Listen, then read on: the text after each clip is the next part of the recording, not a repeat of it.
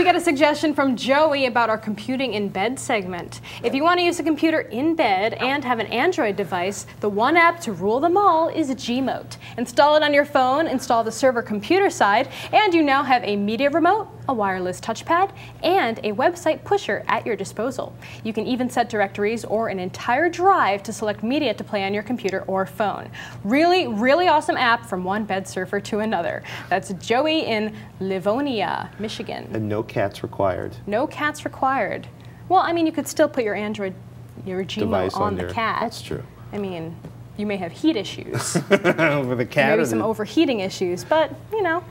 A little hot, The sweaty pros and kitty. cons of having a cat as an iPad/Gmote stand. What's that terrible panting noise? It's the cat. Apparently Overheating, slowly cooking from the inside.